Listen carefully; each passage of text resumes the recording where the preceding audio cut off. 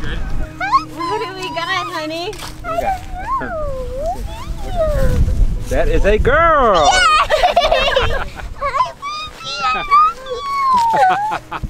Look at her ears, dude. Look at her little ears. Yeah, I like that. Wow.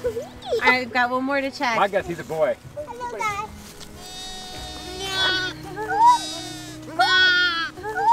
Yeah, it looks like we got a boy. Caught it. Nice. At a distance, I caught it. Nice. He looks like a boy. He does. The rule of thumb is, if you're not prepared for lambs, they come. And had I been prepared for the lambs, they would not have shown up today. In fact, we probably could have gotten through this entire cold stretch and then they would have come. So what's going to happen is, since we have lambs today, give it a week and a half, there's no more lambs coming, and then we're going to go do something, go somewhere, more lambs are going to show up. Yes. That's how it works. Rule of thumb. Yeah. The good news is this set of twins are healthy. Mama did a great job drying them off, and it is only about 25 degrees outside right now, so she's okay for right now. The concern is that from here on out, the temperatures are going to steadily drop, and we're going to get some wet weather on top of that. So it's not just the cold, it's the wet coupled with the cold, and that trickling down to the lamb's bare skin. So we need to get everybody put into their little safe lambing pens so that they are warm and we don't have any catastrophes. They're dry, so we're not going to need the towels. If you guys can just bring down some bales of straw, bring down the minerals, and get some buckets of water and fill up the stalls. Yeah, alrighty guys. Just unscrew these brackets right here, pull these posts out and pull the fence out of the way and just scoop everything, drag it out, and it's about a foot thick. Yeah. It's nice, thick, deep bedding from last season. It's time to go. It's gotta go. We have 3 different lambing pens inside the upper part of our barn.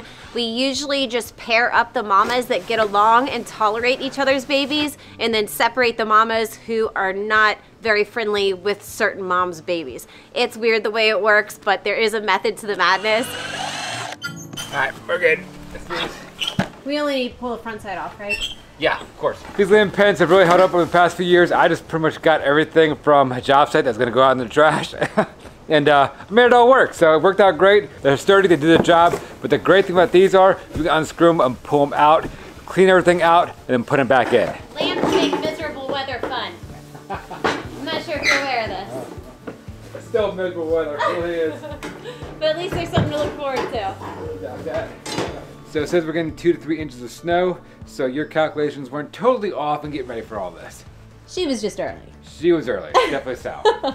Each of the lambing pens are equipped with some hay for the mamas to eat, also their minerals and some water that's up high enough to where the babies are safe around the water. You do have to be careful with having water down low enough to where a little lamb or a goat kid could get in and drown in there. So we keep ours up high enough to where the mamas can drink, but the babies don't have enough access to actually climb into the bucket. Our ewes are grass-fed, except for when they are nursing. At that point, we add in some grain so that they have extra calories and can produce plenty of milk. This side's opened up, so what we gotta do is scoop everything out from this side, work this pen first, then work everything this way and pull it back and pull it all out. I think this stall's good. Yeah, that way. Don't do what we do. Wear a mask when you do this sort of thing. Ready for everything back together? Yeah, I'm ready.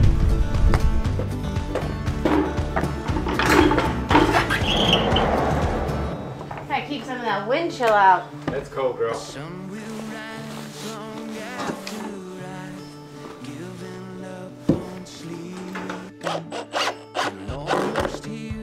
How very electrician of you. She's good at Staples, if you ask me. Ran out, you know, use some road mix. Number 14 special.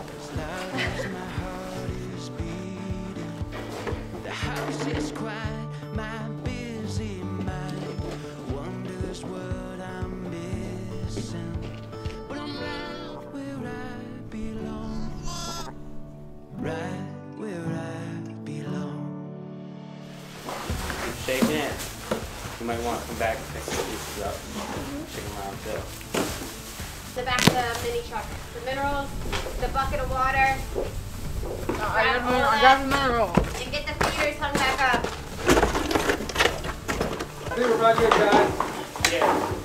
I need some wire so this can get supported a little bit better. I know a guy.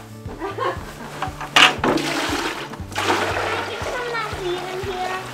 Yeah, pull it up. There's enough in that one. We're in a good spot. We're ready to move the mama and her babies inside of the lambing pen in the barn so that they stay warm. The wind is gnarly outside. Pretty nasty. Our animals are going to be experiencing unusual temperatures. Yeah. So while it's kind of normal temperatures, I guess, for somewhere up north, here in West Virginia, being a wind chill that is well below freezing, along with, you know, snow, any freezing rain that we end up getting, it's just not a good situation for some babies. Yeah, so, especially baby wet lambs when they come out. So. They're cuddling. they're trying to stay warm. I know. Look at those babies. No joke, dude. It's so cold. Oh my goodness. Woofda. They're going to be a lot warmer in the barn. Oh yeah. There they are. 2 little white dots in the pasture. Mama's staying relatively close. The whole flock's over here keeping an eye out. We'll just grab the lambs, leave Mama back, Yeah. keep an eye out for the rams. Yeah. Look. I'll probably watch out for the rams. Y'all grab the little lambs. Okay. You grab one and Carter can grab one. Yeah. I can help Dad watch the rams. Okay. I got you. You got her? Yeah, I got her. Okay, hold on. Come here, honey. You're a good girl. Here, go, Carter. Thank you. Yep. Okay, let's let Mama see ya. Come on, Mama. Come on, Mama. I won't face her. Face her. This Mama's a little bit more skittish, so Carter just lets her see the baby, and she follows the baby and follows the bellow, and it's an easy way to lead her where we need to go. Every now and then he bends down just to let her know he's still got the baby, and she keeps up. Don't worry, Leon. It's all good over here, bud. That was easier than I expected it to be. Yeah, easy. All right, let's get baby warm. Look how cute you are. Good girl.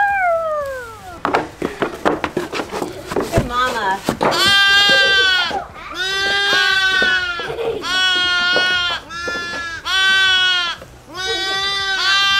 You're good mama.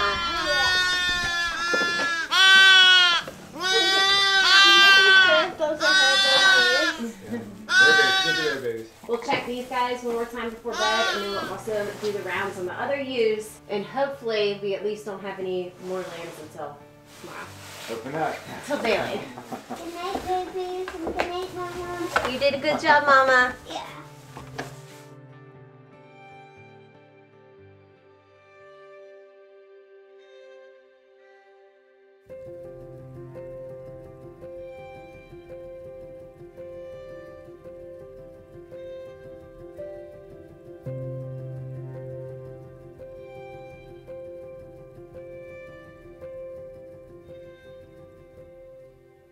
It feels good. Are you warm and cozy now? Yes. Mommy's gonna make some pasta for dinner. Yay. I love you. Love you too. We got warm, cozy lambs tonight. Yeah. We gotta go back out and check again though. Yeah. Hopefully there's no more at least. Yeah, hopefully. Not until tomorrow anyway. Imagine if we went back out, we saw a mom, and then she had 4 babies. Oh my goodness. At least their bed's ready. Yeah. Sprinkle it all over. It looks so good, right? Oh yeah. This is gonna warm us up from the inside out. Oh yeah. I am so excited. Oh my goodness!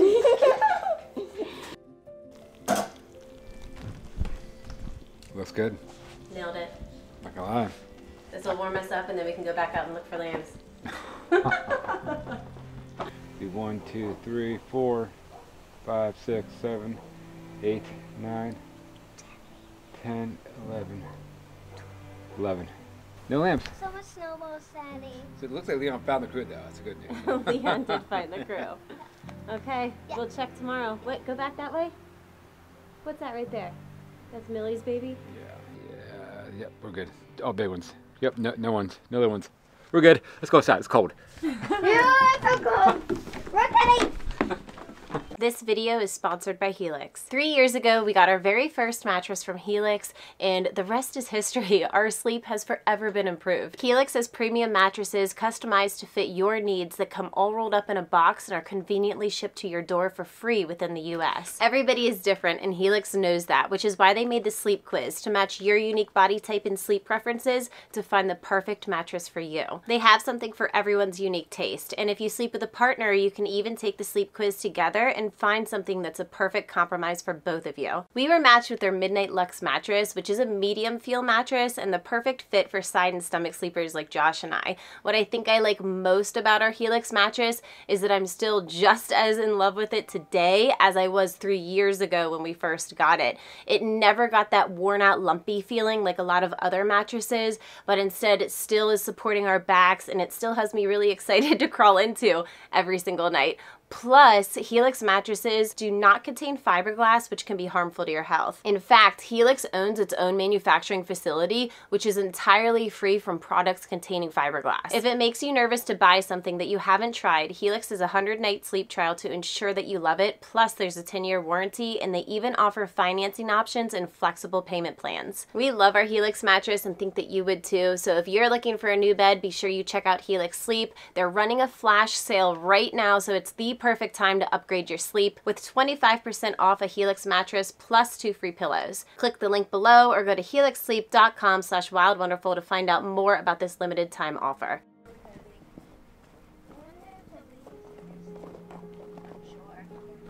Look at that little baby. Baby right there. One's nursing. Other one's resting. Everybody's happy. How you doing, Mama? This thing's hoping not frozen solid, we'll see.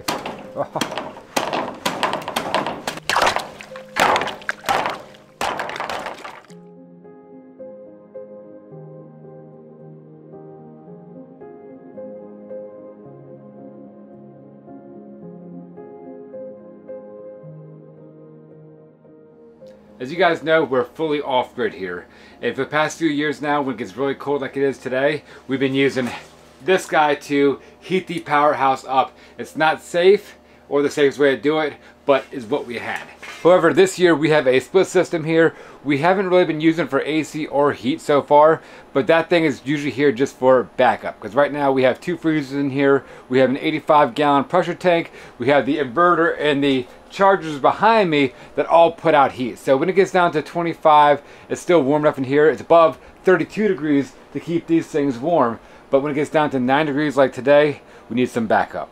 So the batteries can operate at below 32 degrees Fahrenheit, but the issue is not the operation, the issue is the charging. So they need to be up above 32 degrees to charge, so that's why we have the split system in here. We have clear skies coming tomorrow, so it's going to be charging in here. I think the high is going to be, around 15, if I'm not mistaken, but with the wind chill, it's going to be below 0. So like I said, we're going to be charging tomorrow. The split system is going to be operational, pumping heat in here, so we don't have to worry about any freezing batteries. There's a few inconveniences when living off grid, like when it snows, we got to go out there and clean the panels off. We got to maintain the temperature in the powerhouse, and also we got to be, aware of what we're using inside the house when it comes to power consumption. But when we do get those days of storms, the ice, the rain, the snow, when our neighbors are out of power for a few days, we don't miss a beat. So our system is backed up everywhere. So we make our own water, get it from the earth. We make our own power, we get it from the sun. To provide heat in the powerhouse, we have a mini split that runs off the solar. We also heat our house with the mini splits inside with solar power. We also heat our house with the wood from the 60 acres of forest we have.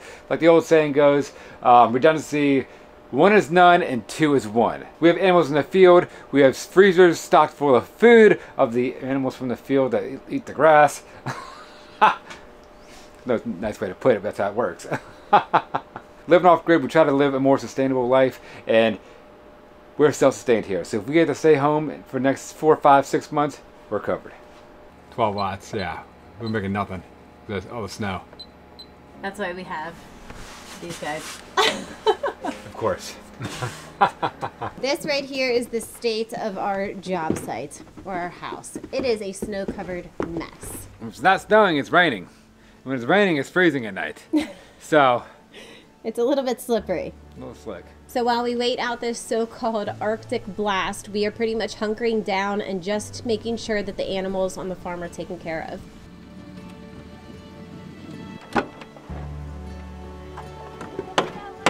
Yeah, come on out, girl. Hey, bub. How you doing? Oh, he loves you. He loves you, Daddy. No, I know he does.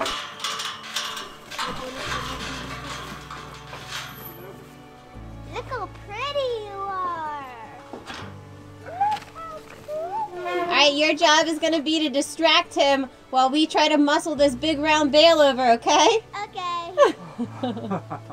She's ready for some hay, so we gotta muscle this hay bale around. Erin and I don't have the tractor with me. It's a little cold. Didn't want to start this morning. The boys are up top in the from the fire doing a little schoolwork, and cross your fingers. I'm not sure if we're gonna make it. 1, 2, 3, spin.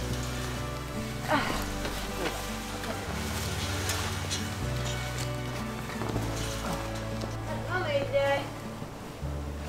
That nearly as bad as I thought it was gonna be. Come on, get it going, get it going, get it going, get it going. It's uphill. I know, push. Push. Whoop-da! Okay. Okay, give a little push, pit. There you go, push 3. 1, 2, 3, go. Woo, push.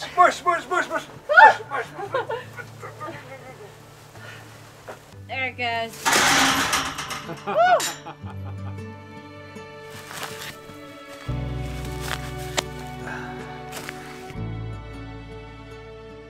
The wind chill just has it painfully cold outside. This is not normal temperatures for our animals or for us humans in West Virginia. It's cold. You know? There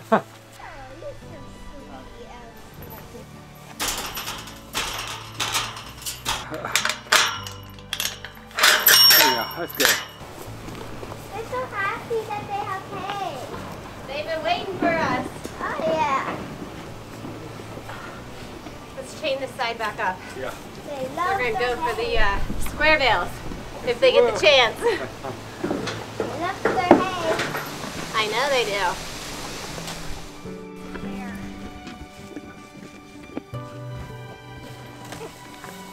Oh, good girl.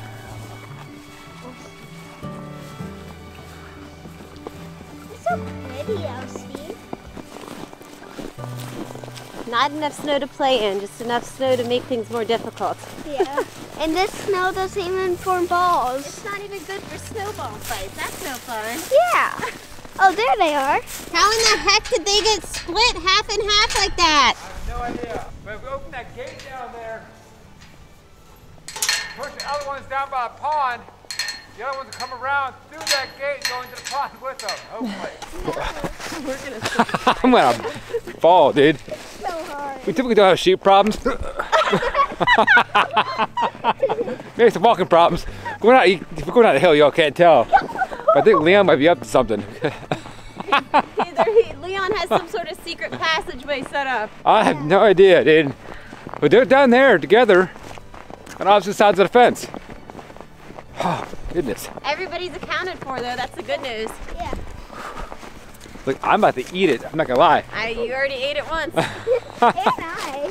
Leon, what have you been up to, sir? You're in charge of that flock, dude, not me. Here to help, Leon. How's it going, big guy?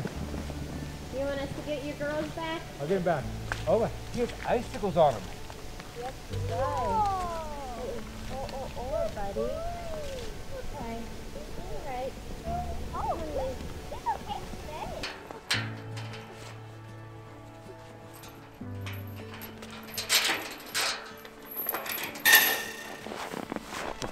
Let's push them all back.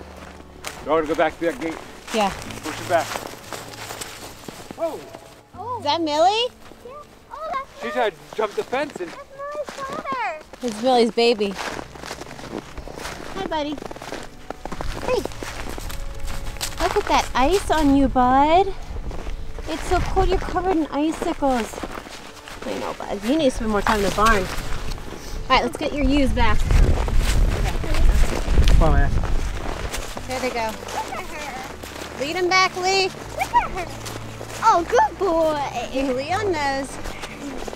They're going through, they're going through, they're going through, they're going through, they're all in. There you go. Nice. They're in. They're in. We got them back up. The pond's frozen.